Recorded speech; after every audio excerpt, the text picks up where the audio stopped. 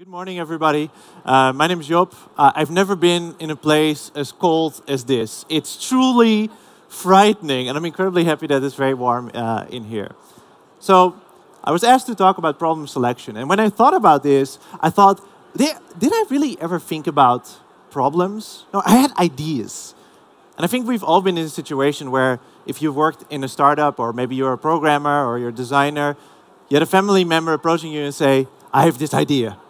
It's going to change the world. I just need you to build it. You get 30%. And I realized that those ideas, and as you might know, are worth not very much. It's about what you do with those ideas. And so what I hope to convey to you today is how I stumbled through where I am today and maybe get you an idea of how to find that idea, how to iterate on it, and how to improve upon it. And so I want to tell you a little bit about my story. How did I get here, and what have I done so far? So as was mentioned, I have a background in neuroscience. And the reason for that is I wondered, how does the brain work? If we understand how the brain works, we can do a lot with that. Maybe we can build a computer that does something better. And so what I did is I studied neuroscience for many, many years. And I started working in a laboratory specifically to understand how the brain processes information. If we understand that, then we can understand everything. I quickly realized that we have no idea how the brain works. It's going to take many decades before we're there, and so I left neuroscience. And the reason I left neuroscience was not just because that realization that, okay, this is going to take a really, really long time. It was also because I realized that I want to start a startup. I want to be one of those cool kids that start a cool startup. And that's really all I really wanted. And my idea was, well, if you work on something that you love, then that's all you really need in life. Something exciting. And that's where I made my biggest mistake as of yet, which is I left neuroscience, I had no safety net, I had no money.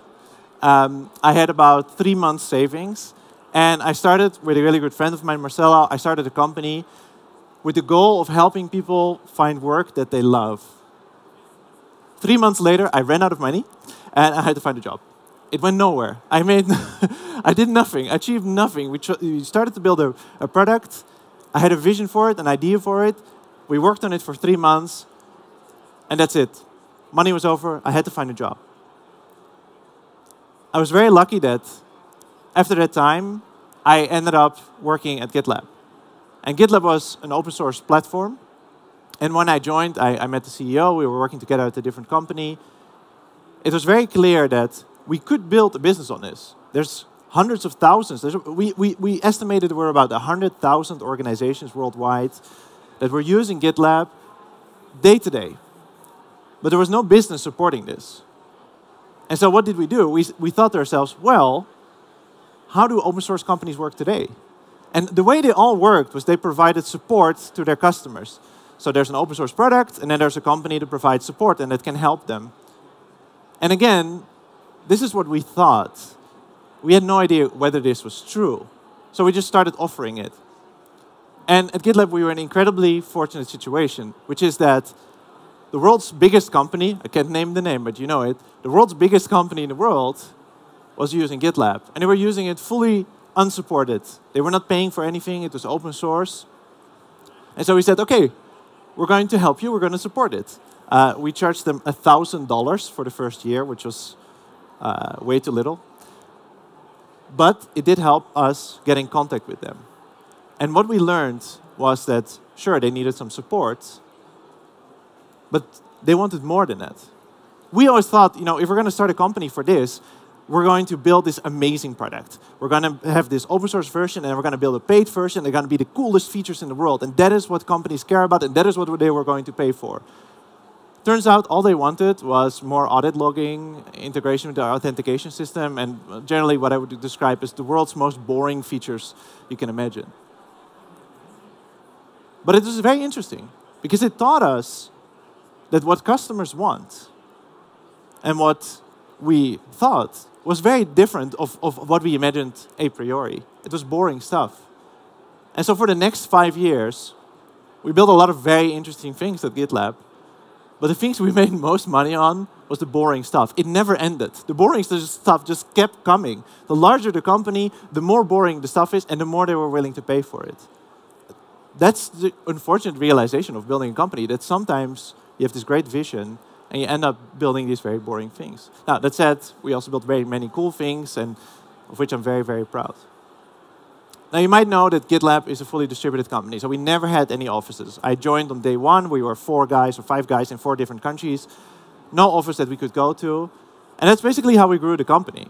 We hired the best person we could find, and that was it. They didn't have to go to an office. They could work from wherever they want. But we struggled with one thing. We struggled with, if we hire them, how do we pay them? How do we make sure they get benefits? How do we make that work? And we never really found a good solution. There were solutions. They were almost all universally terrible. The employees had a really poor experience because they were employed by local players that didn't understand what we were doing. And we as an employer were frustrated because it was slow and bureaucratic and, above all, very expensive. And so, after 5 years at Gitlab, I founded Remote specifically to solve that problem. And so the goal of Remote was very simple. We want to make it possible for any organization to scale up across the world effortlessly, to just find someone great, Jane in Portugal, and just tell her, you can work for us, Remote will take care of all the bureaucratic shit. And that was the goal. And it was very obvious from us early on that that is exactly what we wanted to do. But we also knew that it was going to take a really long time to build something like that. It would be incredibly complex. And I can tell you right now, it took us almost 18 months before we could even sell a single thing to a single customer. Today, Remote is in a very different place. We're a large organization. We have more than 600 employees and thousands of customers. We have a really cool booth there. You should definitely visit after this. And for the rest of this talk, I want to talk you through what I've learned doing that, building that company, and finding the right problem to solve, rather than something abstract. And just to be clear, all of this was done without an office. Remote is a really big company. We've never had any offices. I never met most of my colleagues. I've met a few here today, and that's about it. So the very first thing that worked extremely well for us was that we started talking with customers or potential customers on day 0. This is not the day that we made our first sale. This was the day that we started the company. I still vividly remember we started Remote January 25, 2019. That same day, I had a call with a customer. And one of the first things we did was just telling them, look, we think you have this problem. Tell us more about it. This is what we're planning to build. This is how we're planning to address it. And for the next year, I did almost nothing else. We built a product, we started building something, but for the most part, I was spending the majority of my time talking with potential customers, understanding what is it that they're doing. When I mention this to friends that are building companies, they often ask me, like, how do you do this? Like, how do you find these companies to talk to? My advice is to just email people. People are extremely willing to talk to you and be friendly. You might get a few rejections, but that's fine. And that's exactly what we did. We spoke with, of course, Gitlab, my previous employer, because they had this problem. But we also reached out to very big organizations, random people there, maybe people in the HR team in our case. We reached out to small startups, and we found that it was very easy to talk to people. And that helped us incredibly, because by the time we had a product to sell, we just had to tell these people, look, we built that thing that we were talking about. And while we were talking with these companies, we started to realize a few things. When I started Remote, the vision was very clear. I want to build a product that solves global employment. Independent of where the person is that you want to hire, let's say you want to hire a person in Germany and a person in Portugal, we'll just take care of it. You just give us our name, how much you want to pay them, we'll take care of everything else. And when we were doing this, we always imagined that this is going to work for everybody. If we make it super easy, we abstract away all the difficulties, this is going to work for every single organization, every single person working at those kind of organizations. In having these conversations, what we learned is that what startups want, what scale-ups want, and what enterprises want was completely different. it was not the same thing. And in fact, even more so, what we found was that what tech companies want and what maybe traditional manufacturers want, which, yes, still employ people remotely nowadays, which is really cool, is again completely different. And so we started out with a simple problem, which is we're going to solve global employment, but very quickly we realized we had to scope it down. And we had to realize we had to be realistic about what is the problem that we're exactly solving. Because the problem that we're solving can't be, we're going to do this for everybody. That is not a way to launch your product. No product is going to work for everybody on the first day. And if you're very honest about this, if you're humble about this and realize we can build this for a particular type of organization, you have a significantly better chance of actually converting those companies to customers. And so for us, what we've learned was that very small startups, they cared very little about making sure that they're compliant. They should be, but they cared very little about it. And so our product was very expensive for them. Very large organizations, they were very interested in that, but they also had existing processes, and everything had to be highly integrated with everything they did. It had to be completely aligned, and I don't know if you've ever worked with the purchasing department, but it's hell, and it will take you months to get anything in your bank account. And so what we realized is that for us, the sweet spot for customer was the mature startup, the startup that had tens of people. And that is specifically how we started out, and that's exactly the first customer that we landed, and the second one, and up to the 10th. They were all identical. And that was because we were realistic, and we learned, okay, the problem that we're solving today is not for everybody. Over time it might be, and we might get there, but for now it's not. And so I asked around, and I asked on Twitter, what is the problem you face when doing this?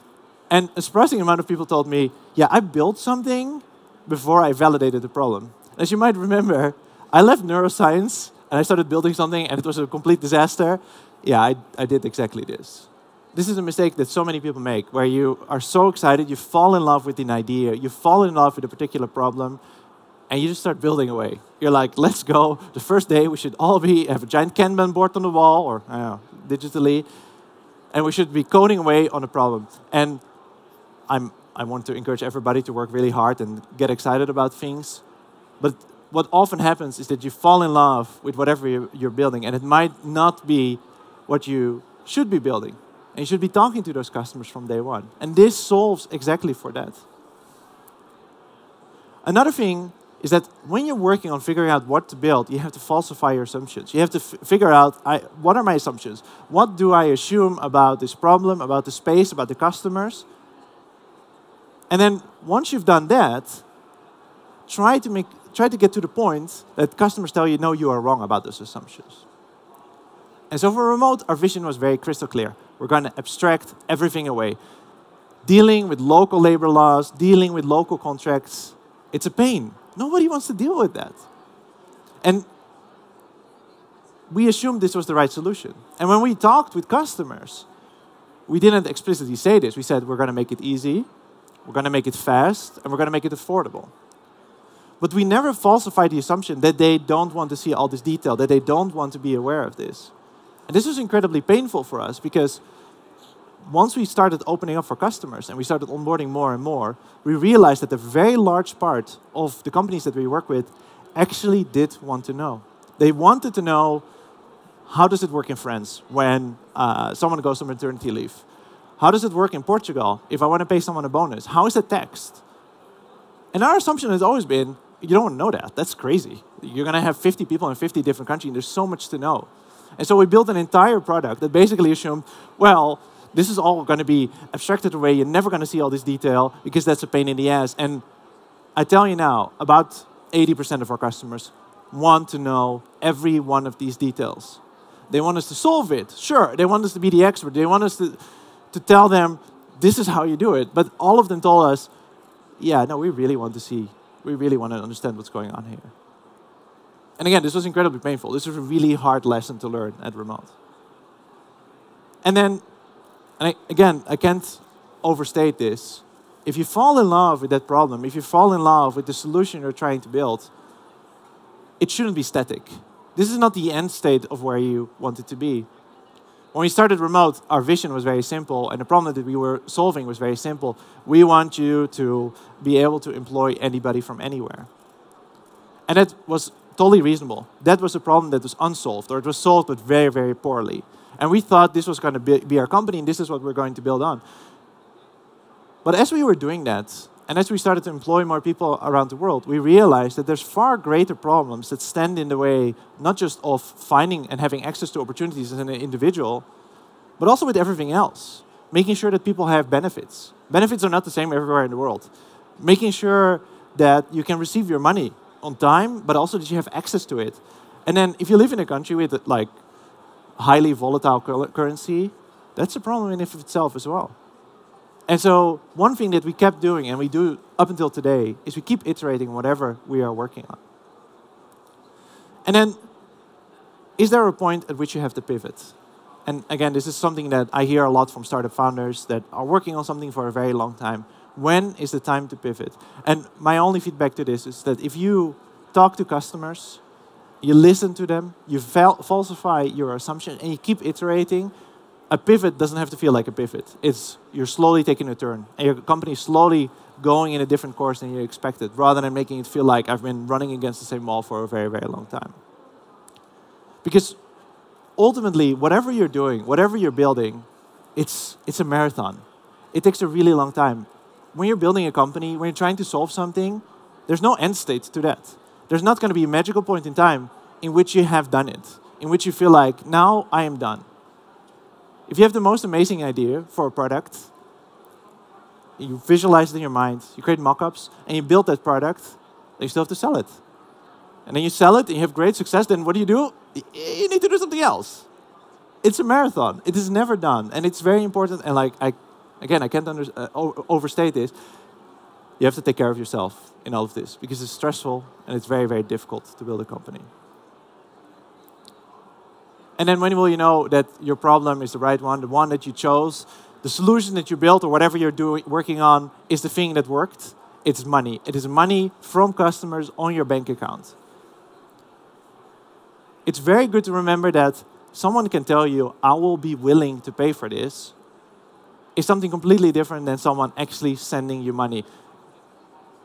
Remember me mentioning the purchasing departments? We've had so many customers that we spoke to that said, this is the best, I'm definitely going to buy this. This is amazing, and we were approaching lunch. When you're live in this country, I'm going to work with you. And then when it came to it, a purchasing department, a lawyer, or someone else told us, no, sorry, this is not happening. Because your contract has 4,000 lines, and one of them I don't like, and we're not going to work with you. This happens so many times. Your problem, whatever you're thinking about today, whatever you're working on today, is going to be infinitely more complex than it always has been. And the best validation of you doing something right is money in your account from customers. And those are the customers that you will want to target, the ones that are willing and able and actually end up paying you. And that's it. The real world is incredibly messy. And so if you are now working on a startup or you're thinking about building something, take that into consideration. It's going to go very different than how you expected it to be. I mean, I can speak for myself. It's been much harder, much, much harder than anything I've ever expected to do. I had this great vision. I thought, if we build this, then it works. We scale it up, we'll never have any problems. And it's basically the opposite. It's so messy, the real world. There's so many complicated things that you will encounter, and that's part of it. You have to be patient, and you don't have to get discouraged. Assume that things will go bad. Assume that things will get hard. That's the journey that you're on. Thank you very much. Find me at the booth there.